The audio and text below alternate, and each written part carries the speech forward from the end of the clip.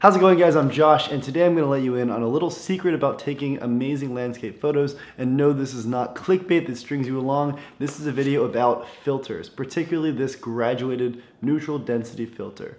So first of all, what are these things here? So this right here is a 10-stop neutral density filter. And basically what this does is you screw it onto your camera lens, and you can then, it makes it so much darker. You can shoot a long exposure photo during the day, and it's just a super dark, beautiful thing that makes you can smooth out your water, see the clouds dragging. And I have a whole video about this neutral density filter.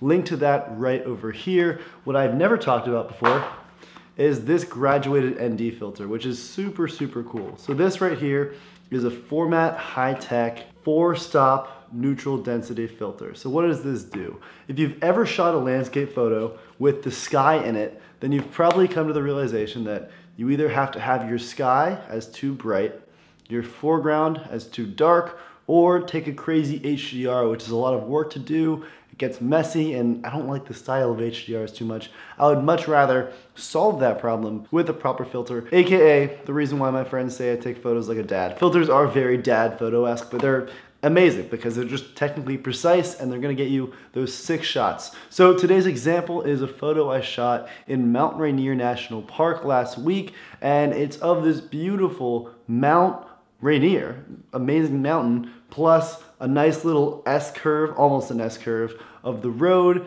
and trees in the foreground. Got a lot of stuff going on. So without this filter, you have a big issue because you have to choose between what's going to be properly exposed, the very bright mountain and sky, or the much darker foreground. With this filter, you then screw it around so that the darker part of the photo is then just as light as the lighter part, and it's one properly exposed image. Now at this point, you've heard my sales pitch on filters, and you're either super into them and ready to hear how to buy the right filter for you, or you're totally over it and you've clicked away, in which case, good riddance. So for those of you who are interested in filters, basic lay of the land, there are 2 types of filters. There are the screw-on filters, which actually attach to your lens, and they tend to be circular like this.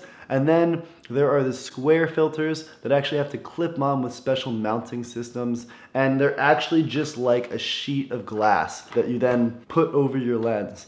And there's a couple merits to both. So the reason why I like these is because they're a little bit more durable. They're super simple, you just screw them right on, and they're lighter weight and less stuff to mess with. It can be a bit of a whole operation using the square filters. These you just screw right on and you're good to go. Now the 2 reasons why people don't like these screw-on filters, one is because they are meant for a specific size of lens. So this one is a 77mm because 2 of my main lenses are that. Now if you want to use this on all of your lenses, you'll notice some of your lenses have a different size barrel. So this is a 24-105mm f4 lens, and the barrel on this is 77mm. Now this is a 200mm telephoto, and you can just look right around here and it should say, this is a 72mm barrel. So basically, the filters that I have for these 77s will not fit on this unless I use an adapter. So you can get really cheap adapters. So the trick with these screw-on filters is that you buy them for your biggest size lens barrel, and then you can buy converters to put them on your smaller lenses like this one. You don't do the opposite way around, buying them small and converting them to bigger, because then you'll see the edges of the filter. Another warning here is you might get a lens in the future that has a bigger barrel than any lens you've had before, in which case all of your circular filters will be rendered obsolete. So you gotta be really careful with that and know what kind of lenses you might have soon, or know that you wanna just commit to using it on a specific type of lens. And the second reason why people choose not to get these sometimes is because see how this line is right around the center of the frame, and this will always now be in the center of the frame in all of your images. So you're gonna actually have to change your composition to make sure that this line aligns with where you want the darkness and the lightness to end and begin. Versus if you use a square filter, you can actually shift that filter around to have it in any part of your frame, which is definitely a major plus, because having to be forced to compose in a certain way because of this little filter is a little bit frustrating. And I've definitely been there, and with proper zooming and getting a little bit lower or a little bit higher, you can definitely solve that problem. See right here, it's too high and it's messing with the sky. Right here, it's too low and it's messing with everything that's not the grass. So anyway, You have it nicely lit right here. And for me, because I do a lot of hiking and outdoor stuff, I just want to have as light equipment as possible and something that's pretty durable. So for me, these are 100% the move, but for some people, you might be more of a square filter kind of man or woman. Also, quick side note, I'll put links to all 3 of my filters down below in the description, as well as a link to my site where you can see all of the camera gear I have and reviews on it. And now I want to talk about the numbers behind all these ND filter names because it can get a little bit confusing. So ND filters work in stops. So the more stops an ND filter is, the darker it's going to be. And a stop is the same equivalent as a stop on your camera. So a 10 stop neutral density filter is making your photo 10 stops darker. So you can then use a shutter speed 10 stops slower to have the same exact photo that you would without the ND filter. And these stops then correlate with the number for the ND filter, and sometimes you'll only see this second number. So a 10 stop is an ND 3.0. Then a 5 stops is half of that, it's ND 1.5. A 4 stop ND filter is a 1.2. So you might only see those smaller numbers. So now that we understand the numbers, I want to go into what kind of ND filters you want to buy. So I have a 10 stop neutral density because 10 is really, really dark and it can just handle a photo, making it so much easier to get long exposures during the daytime. However, 10 is almost obnoxiously dark at times. So if I want to shoot during high noon and it's super bright outside, it's perfect because it gives me a lot of flexibility. But when it gets really, really dark, sometimes it's like, this is just too long. I don't need a 4-minute shutter speed. Now for this reason, they make ND filters like the ND 1.2, which is just 4 stops. And that is what this graduated neutral density filter is. Now for the graduated neutral density filter, I have the 1.2 or the 4 stop one. And the reason why I went for this is because I do a lot of landscape photography.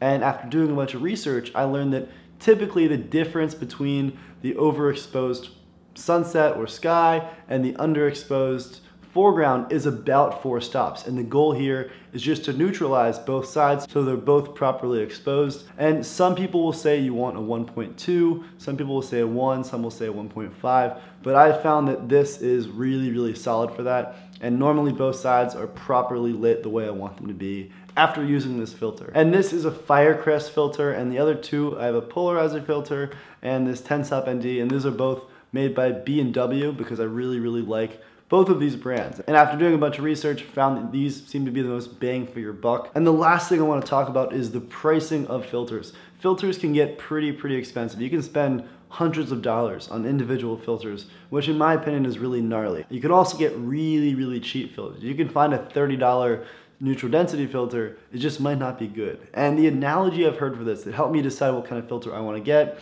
is you wouldn't buy a $1,000 lens and then shoot all your photos through a smudged window pane. And that's what a lot of photographers will say about using a super cheap filter. It almost ruins the whole point in getting a nice piece of glass or nice lens. So what I recommend you do is pick a filter within your budget. If you have hundreds and hundreds of dollars to blow on one filter, it might be worth it. I chose these nice filters that range between $70 and $130 or so dollars because it's reasonable. It's definitely still expensive, but I wanted something that was gonna be pretty good and also not break the bank. So yeah, I'm gonna link to not just my filters, but I'll pick some cheaper alternatives for those of you that wanna save a little more money. Down below, you can definitely check out on Amazon. And I think that just about sums up my take on filters, and hopefully you learn a little bit more about the graduated neutral density filter and are ready to take your photos to the next level. If you found this video helpful, be sure to subscribe for more photo videos. I also do skate videos, and be sure to check out my Instagram, link to that right over here for more of my photos and to stay up to date on all life stalking things in my life. And also you can check out my photo website where I have tons of stuff, photo tutorials, prints of my best shots, and reviews on all of my camera equipment. Link to that right over here. And lastly, if you want another photo video, I reviewed Canon's 50mm 1.2 lens, a crazy $1,300 lens that I didn't really like that much. So link to that right over here if you're interested. That is all I have to say. Thank you so much for watching, and I'll see you eventually.